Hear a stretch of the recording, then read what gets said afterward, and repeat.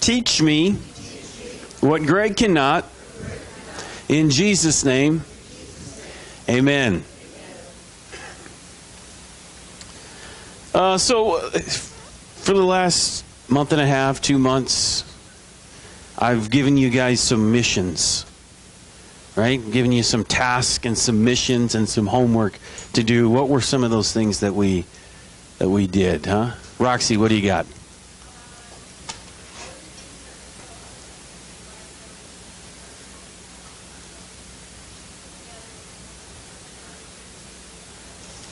Yeah, right on. Yeah, we were challenged to be hospitable, right?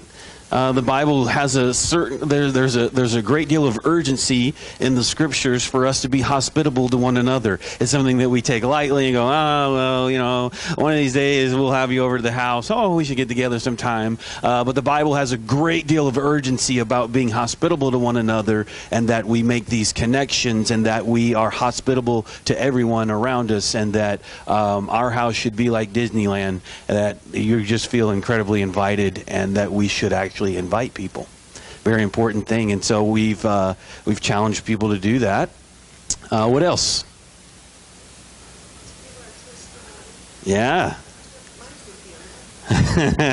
Right. So we've challenged people to write down their testimonies. We've challenged people to share their testimonies, to make videos, and so a lot of people have done that. 1 week we challenged everyone to pray. And we had a lot of people praying. Some people were praying for the first time. Some people were praying for the first time in a long time.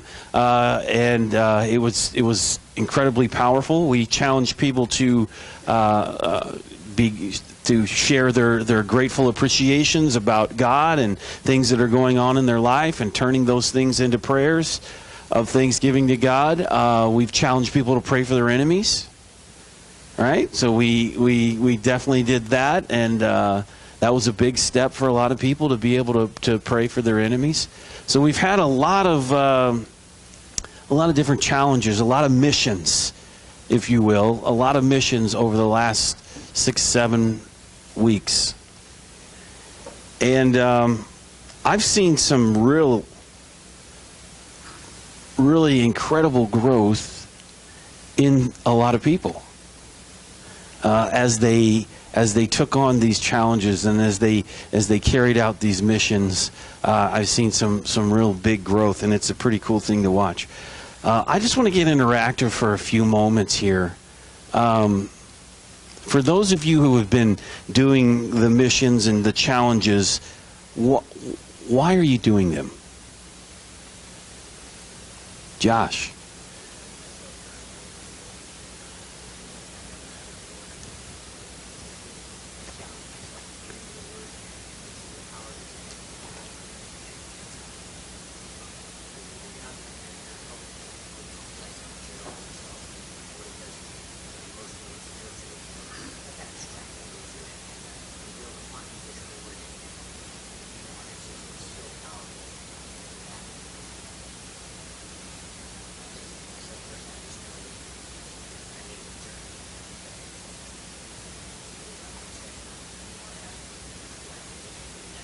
Yeah.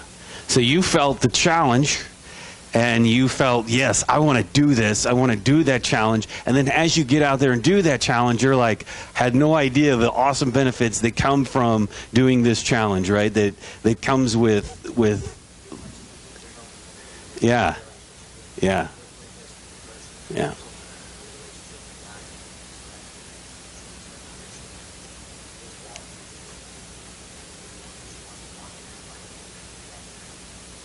Yeah, yeah, and you'd be hard pressed to say that we haven't seen in the last 2 months a lot of growth out of Josh, because you've seen a lot of growth there. It's awesome. It's good to see, right? Who else wants to share? Well, the hospitality message kind of did something with me. It was like, God's given me this house. And in my mind, I got all these reasons why. Well, I want people to come over because we ain't done remodeling the bathroom. All these little things. You don't want to. Nobody cares about what the bathroom looks like. Right. We had Not here anyway. yeah. But yeah, we met Jesse and Sarah down. I had met Jesse before. Hang out, so glad to know her. Had a good conversation. Initially, why did you do that? Well, because I felt convicted. I mean, it was like I'm a steward of this house and God gives me. I'm asking for it. Yeah.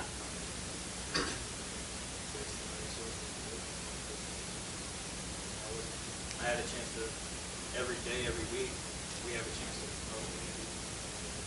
Like, getting together and hanging out. That wasn't good. Yeah. It was a correction to move on. You look in the mirror and you face it back or turn away. Yeah. Yeah. Absolutely. Yeah. That's good. Who else? Yeah. I started doing things, little things like that. Said we're supposed to do it. That's what I thought. I had no idea how I was going to go about it. So I didn't go about it. Something would tell me and my mouth opened up and I'm okay. Have somebody over. Hey, let's do this. Yeah. My wife would remind me, don't do that. And you talk to the person and figure it out. But, you know, and then after doing it, it's just good. It's like, what you get out of it is satisfaction. It's unbelievable. You know, because you're not looking for what it is. You just do it. You see smiles, you see people happy, and you see the joy. And, you know, it's worth it. Because it does something good. They didn't realize you did anything good. It's a neat experience. I'm still like it. Yeah. Yeah. It's neat how it just, I guess the Holy Spirit comes up and just like, do this. Yeah. Right. So let me ask Mama here. So save the incident of inviting someone without cleaning the house first. Would you say you've seen some growth in him? Oh yeah. Big time, huh? Yeah. Yeah. Definitely. Yeah. And I don't want to. I don't want to like sound like I'm bragging on any individuals or anything like that. But I do know from experience. I'm watching Alan grow a tremendous amount, and to me, this is what this is all about, right? And I know that all of the challenges, and this is the mission that we're doing. I know that Alan's done all of those because I'm his neighbor, and I watch out the window, and I make sure that he's doing all of these things. So as he does these things, he's experiencing an exponential amount of growth in his life that without this, he perhaps may have not have experienced. Do you want to share too? Growth is the word that why I want to mission or even consider it the desire that I have to know the Lord and His word says do this to His word, and so I think just about this why I want to do it or why I Yeah, yeah. Yeah, I mean, I believe that in the heart of the church, there is this desire to go and to do and to grow. Like we get tired of the same old church and it being stagnant. And you know what? I've been going for 10 years and I'm still the same old guy and nothing's changed, or I'm still the same person. I don't behave any different. There is this desire to know I want to change. I want to be genuine. I want to be real. I want to start doing some of this. I want to start walking some of this out. I want to grow. I don't want to be the same. I didn't start this to just stay the same. So there is that desire within us to grow. So that's absolutely. So when we respond to those challenges, we know there's growth behind it.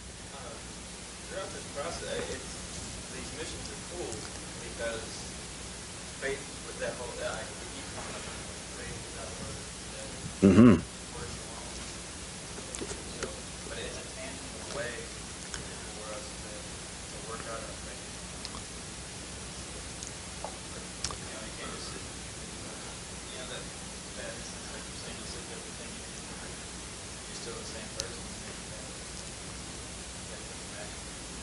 Yeah. Yeah. Yeah. What do you got?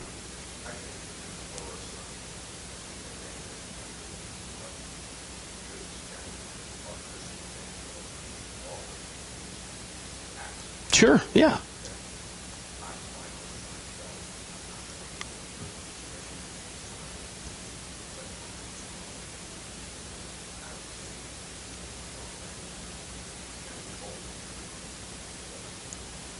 Yeah. Yeah. Yeah. This amazing thing about God is he says, if you'll take steps towards me, I'll take steps towards you. And how many of you know that he has bigger legs than us? Doesn't he? He has way bigger legs than us. Yeah, Josh.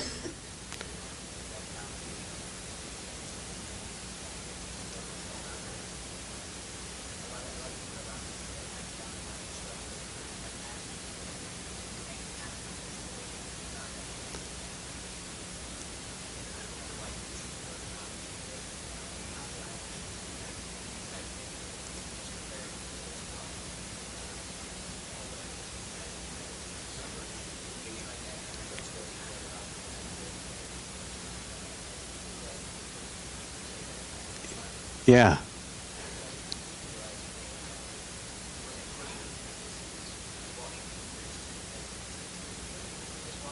Yeah.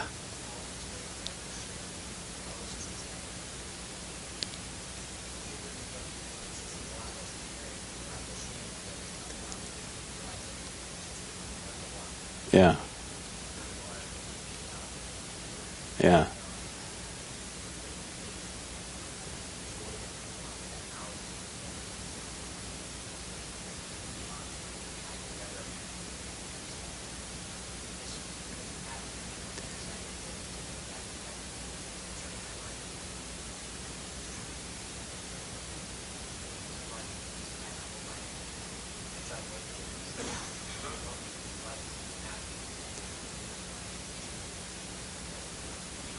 Yeah.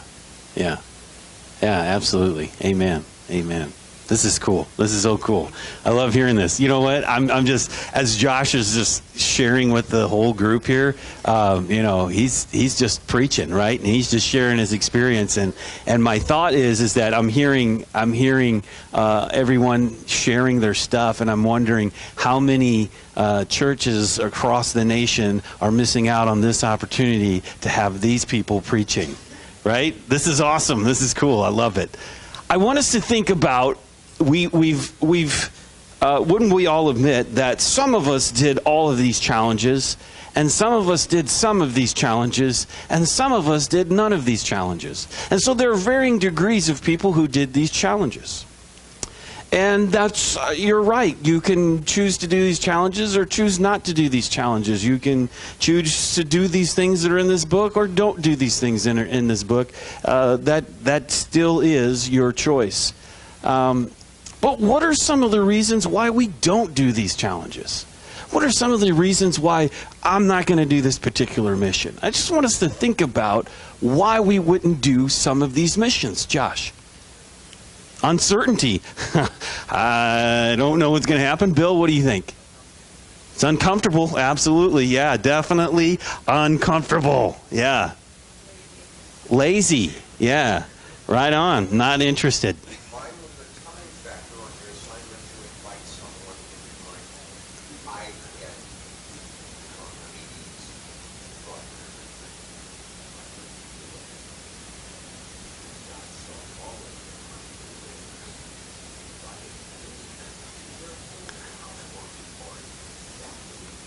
So I wanted to do that. Why did we? So I got to talk to them. The whole group. Again, I haven't seen any of them, but I haven't seen some like the whole Yeah. Cool. Yeah. Right on. Yeah. Fear. Yep. There's definitely fear. Any other reasons? Yeah, Graham. Pride. Okay. Yep. Yep. So there's all kinds of reasons, and we We have some people doing the mission, some people not doing any of them. And at the end of the day, when we're not doing the missions, we are doing our own mission. And we're choosing to do our own thing. And look, I love coming to church. I love hearing what you have to say. I'm not really down with doing any of it. I've kind of got other things going on. I'm kind of busy right now. I'm terrified. I would rather do something else.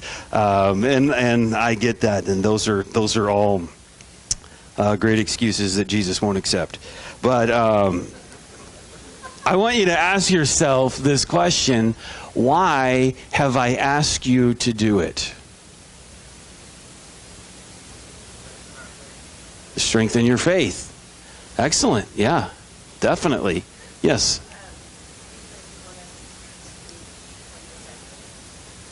Yes.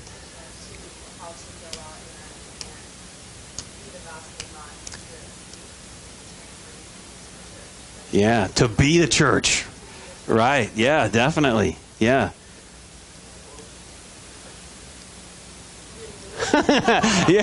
Yeah. That might be a legitimate thing. Yeah, that's.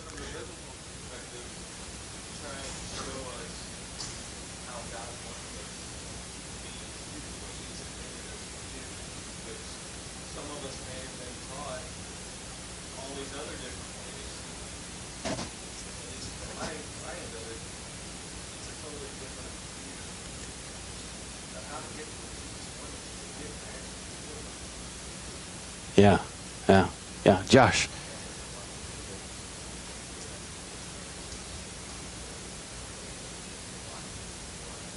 Yeah. To help us to walk in his fullness. That's good. I like that. There's an acknowledgement right there that I need help to walk in this fullness. Excellent. Beautiful. What else? Yes.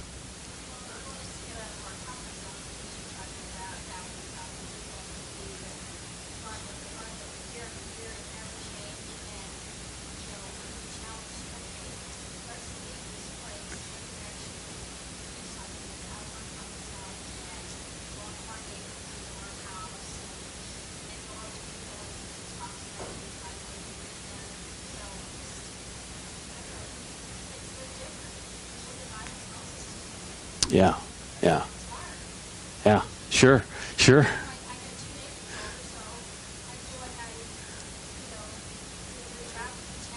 Yeah. Right on. Good. To kind of break down the mold of our culture in the past probably 50 years, that these four walls are the church. We are the church. Go out. That, to me, all this kind of leads that the body functions like the body should. Yeah.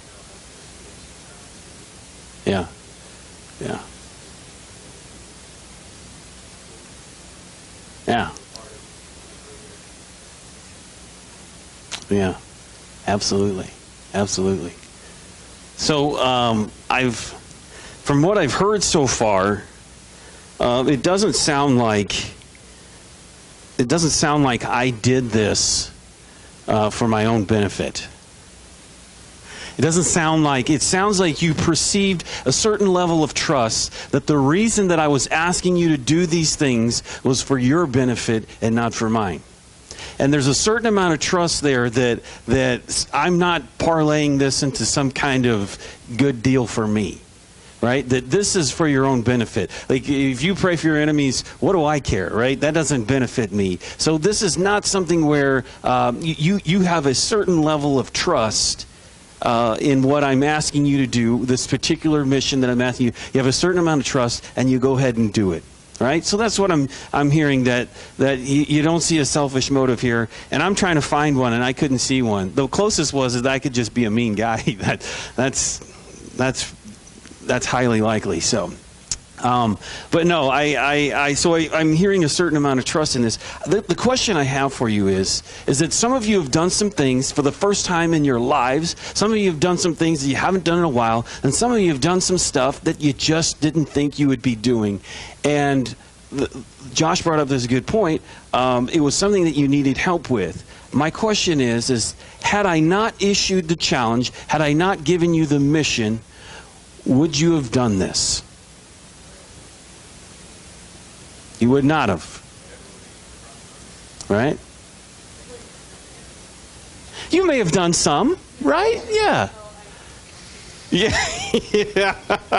Yes, Mama would have never made a video. I can say that with certainty. So she made the video. Yes, that's good. That's good. Some of these things you would have. Some of these things you may have. And some of these things there's no way. Right? There's no way that we would have done it. By the way, all the reasons why I would do it, those are all great and good reasons. Truthfully, though, the reason why is because that's the mission that I was given. At the end of the day, while all those things are great byproducts and those are all great reasons, I'm actually not that smart to figure all that out. As smart as I am is I felt like this is what God said the mission is. And so that's what we did. That's what we talked about. So I'm interested to know then, had I not challenged you to do it, you say that there's a good chance that you would not have done it. So we can identify that you doing and me issuing the mission and you completing the mission, there's different roles there, isn't there? I had one role to play and you had another role to play. Which of those roles was more important? Neither. They're equal. Beautiful. Yeah, that's great. They're equal, aren't they? They were equally important. We needed both of them. Joshua was saying, I needed help. I can do it, but I needed help. And so look how beautifully God orchestrated something. He wants you to get from point A to point B, but he also recognizes that you need help. And so he issues a mission, and he has one person play a role where they issue the mission, and then another person who carries out that mission. And so that in order for that to happen, there were different roles that needed to take place. And it's a beautiful system, isn't it? And we can look back now and go, wow, God's pretty clever. What a nice system that he set up there for that to work. Now, the world would look at that, and if we looked at this through our society's eyes, which would they say is more important? Me, right? Yeah, my job was clearly more important. So the world perceives things much differently than we as the church do. And they perceive this job to be far more important. Whereas God perceives both jobs to be equally as important. He doesn't look at one and go, boy, I really need this one to happen, without saying, yeah, but I also have to have this happen. They're both equal to him. And sometimes the world's philosophies creep into the church. And the church can go, well, that job is clearly more important than mine. If we would all agree that it's important for me to issue the challenge, that it is equally important for you to do the challenge, to carry out the mission. Right? What if our church perspective could change from the world's perspective to that godly perspective, where both of those things are actually equal? One job was not more important, and yet we recognize that both of those things were absolutely necessary. I want to refer back to one of my favorite stories to talk about, the Garden of Eden. We've probably beat this story to death, haven't we? We talk about Adam and Eve quite a bit. And I want to ask you this. When God created everything back there in that first week, or however long time it was, who did he create first? Did he create the man first, or did he create the garden first? He created the garden first. And then he created man. He created a mission before he created the missionary. And so often we're like so enamored with the missionary that we forget that the very existence of the missionary is the mission. And the whole point is the mission. And that we were created for the mission. Man was created because there was a need for him. God had a need for him, and therefore he built man according to those needs that he had. God had a mission. He had a garden that he wanted to tend, and he had a relationship that he wanted to have. And in order to have those things, he created man, and he designed man to fill that mission. And so the mission came first, and then the man was created and designed to fulfill that mission. And then he said, you know what? You need some help. And he created a woman. And he created a woman. Why did he create the woman?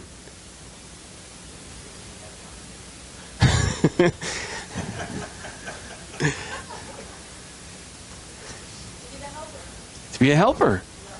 To help what? With what? The mission. The same mission. Then the woman was created to help with the mission. The same reason that the man was created to help with the mission, to do the mission. And he says, you need some help with this, so I created, he set up a way to do this where he said, I've got this man, and now, you know what, it's just not cool being alone. I just don't like the idea of you being alone. After a while, you know, it's like mind-numbing to talk to monkeys that aren't talking back. Let's create a helpmate for you that is suitable for you. And so he creates a woman, and he gives them their instructions and their mission and says, all right, this is what I want you to do. Right? Go be fruitful, multiply, tend the garden, take care of it, watch over it, and keep it. But then somebody else comes in and says, I got a different mission that I want you to do. And if you just ate of this tree, well, then you'd be your own person. And you wouldn't be under the mission of somebody else. Because here's the taboo word that our society does not like to talk about. Here's the taboo word that our society is very nervous when we talk about the word submission. It is getting under the mission of another. It is, I don't have a mission. If I have a mission, I'm laying that mission down so that I can do the mission of what someone else has said. What Adam and Eve were doing was not their own mission. It was submission. They were doing somebody else's mission. And so the devil comes along and says, how about we don't do submission? How about you be God and you do your own mission? And thus, sin was born when Eve decided, you know what? I'm going to do my own mission. And then she decided, I want you to do it too. And she got her husband to submit to her mission. And thus we have the fall of man. And God says this, here's the deal. You got things all out of whack. And we had a beautiful system in place, and we had a mission, and we had alignment on this mission, and we were all together on this mission until you wanted to do your own mission. By the way, this was not the original sin. This was not the original time that this happened. The original time that this happened was a fellow by the name of Lucifer who decided he did not want to follow that mission and wanted to start his own mission. And he's been using the same trick ever since then. And that is to get you and I on our own mission. And God's system is set up for us to submit, to get under His mission, and for us to lay down our mission and get under His mission. And so He established this. After the fall of man, after sin, He said, here's the deal. Because Eve, you wanted to have your own mission, and you were susceptible, you submitted to the devil, so that you don't submit to the devil again, so that you don't submit to the serpent. I want you to submit to your husband. And then He made the mission of Adam even tougher, so that he would require more help from his wife. And then said, now I need you to submit to your husband. And this, in our society, is no way. No way. This is not right. That's old. Thousands of years ago. Our society has progressed since then. We don't need this kind of system anymore. We don't need God's order or roles or anything like that. Now it's interesting, when we just described everyone in here talking about doing these challenges, what was actually happening was that God was giving a mission, and my role is to give out the mission. And then all of a sudden, many of you began to lay aside your own mission and submitted and got into submission and carried things out. And it changed your life and made you better. And there was no benefit except for the joy of watching you grow for me. That same logic applies in a relationship. That same logic applies in a husband and wife relationship. That same logic applies in a family. The reason we don't see it that way is because we are looking at these scriptures through the eyes of society and not through the eyes of Christ. Because as you will remember, society sees everything as a pyramid. As a pyramid. You remember that? Right? We break out our dollar bills. What's on the back? It's a pyramid. Because at the top of the pyramid is the big dogs, right? That's the people. How many of you guys know that our society sees the pyramid at the top as the elite of our society? They are better than all of us. They drive way better cars than all of us. They sleep in way better places than all of us. And they are different, aren't they? And then below them are people that are a little bit better, but help support them. And then below that is the middle class. And then below that is the lower class. And then you have the bottom class that is completely worthless. And all they're doing is just working and making all this move so that the people at the top can have that existence and that wonderful life. How many of you know the people at the top of that pyramid don't sleep in the same places as the people at the bottom of the pyramid? Because everything is about a pecking order, and it's all about climbing a ladder, and it's all about how high can we get on that pyramid. And when we see that pyramid, that reminds us of Egypt. That reminds us of the world system. Egypt was not God's place. That was the world's place. That was society building their own thing. When we go back even earlier than that in Genesis 10, Nimrod wanted to start his own thing. And so they started building the Tower of Babel. Because they didn't want to fit in God's roles anymore. They said, God, I don't want to be in the role that you have for me. I want to do my own thing. And I don't want to be under your mission anymore. I want to start my own mission. Following in the footsteps of Lucifer. I want to start my own thing. I don't play by your rules anymore. I want to start my own mission. And so they see everything in power rankings. And so when the society looks at the church and looks at these verses that say, husbands, love your wives, and wives, submit to your own husbands, they look at that and they go, ooh, that's bad. That's bad. Because what that looks like is husbands at the top of the pyramid, wives at the bottom of the pyramid. And that is bad. That is wrong. That is not at all what the Bible is describing when it talks about these verses. So let's open up our Bibles to the book of Ephesians. I believe it's Ephesians, the 5th chapter.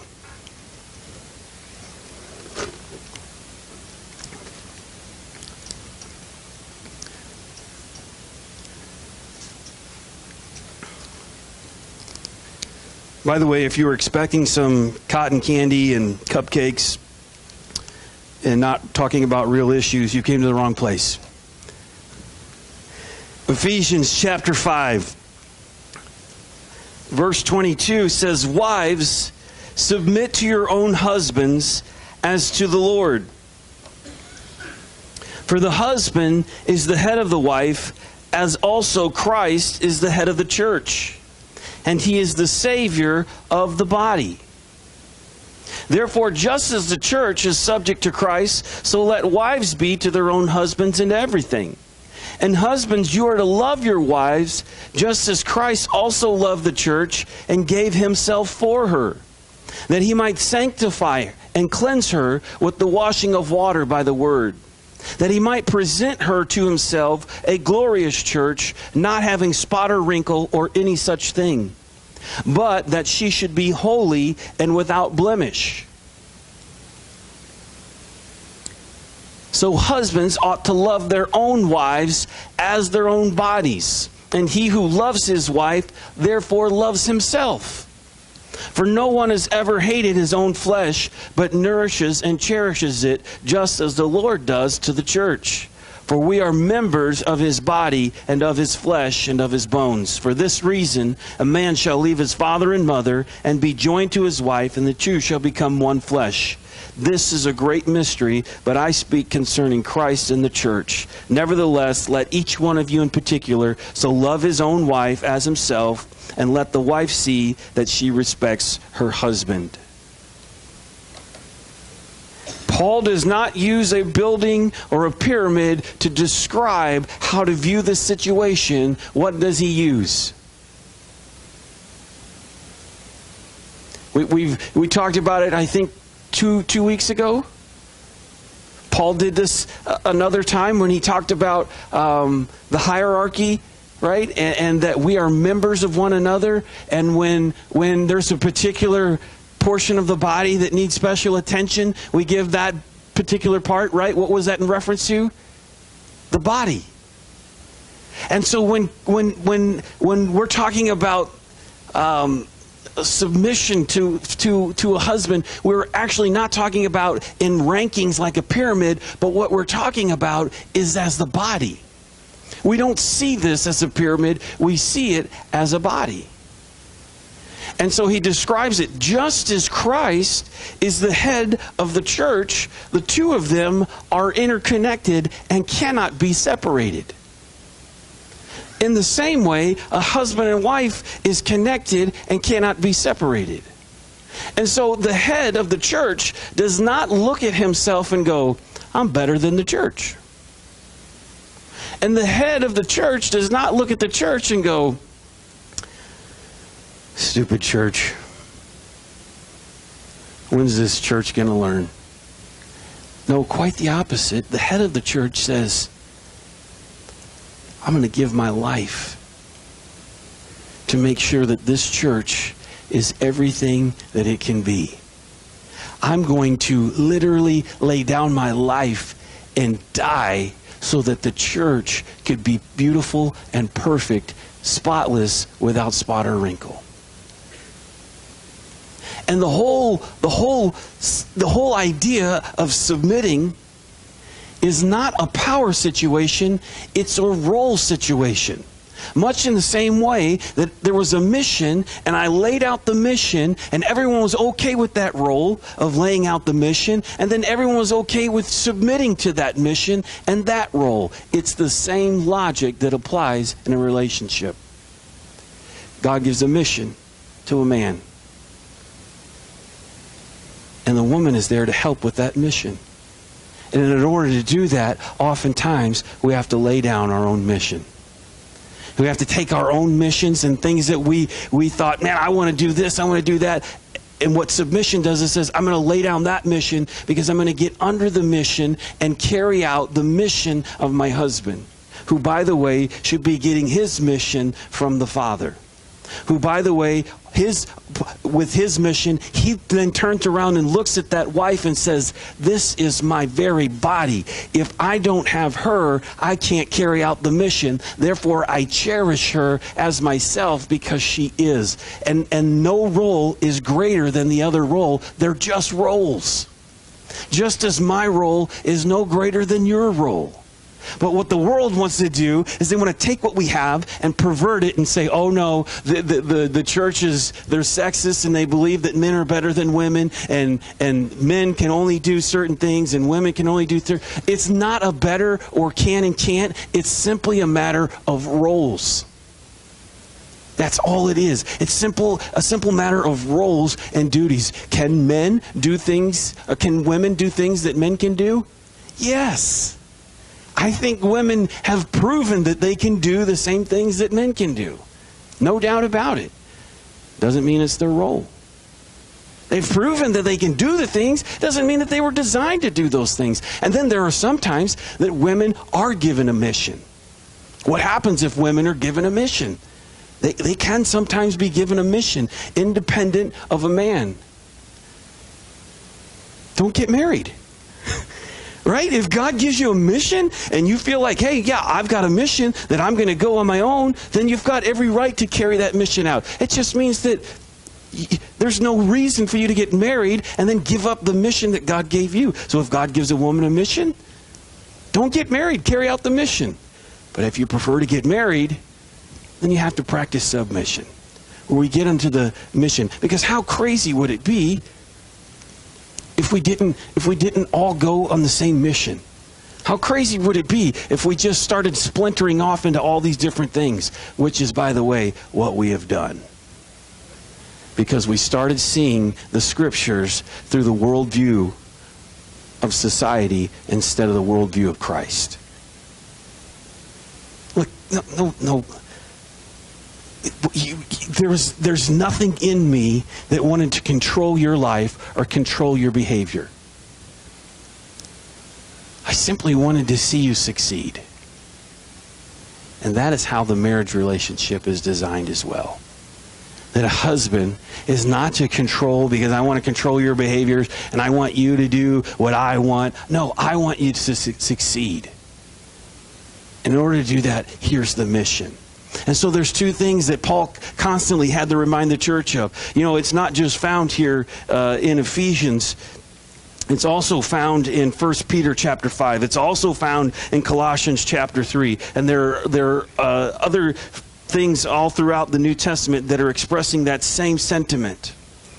And what it comes down to, I love the way that Paul just describes this as being part of the body. Listen, the head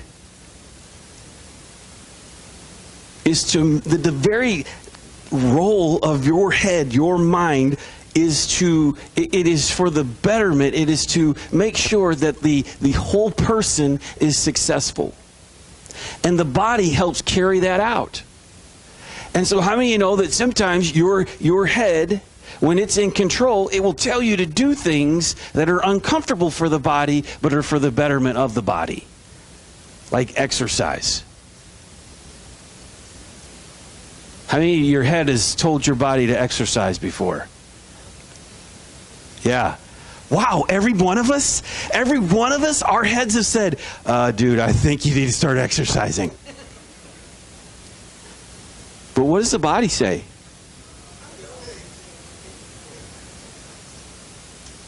The body says, yeah, I've got my own mission. It involves some Oreos and some ice cream. And watching TV. And that is a natural mission, which is what requires submission. When the body doesn't want to do what the head is saying, no, this is good for the body. And the body says, I don't want to. That sounds uncomfortable. That's when submission is required. Because it's for the betterment of the body. And sometimes How many of you know that our bodies take control? And before long, the head is now submitting to the body instead of the body submitting to the head, and things can get very disproportionate. And it's actually not good for the body. It ends up being bad for the body. There are things that are broken in my body because the body took control. There are things that don't look right and work right in me because the body took control. Because my head submitted to the body and said, we'll do it your way. Oreos does sound better. The same can be true in a relationship, and the same is true in the church. Because Paul said it this way. Look, you know, these are the roles. These are the roles. These are the way God designed it. It could have been flip-flop. It could have been made either way. But here's the deal. God looked at the situation, and he didn't look and go, okay, the man has to be like this, the woman has to be like this, and it has to be this way, and the man has to look like this, and the woman like... He looked at the mission and said, because of the mission, I need the...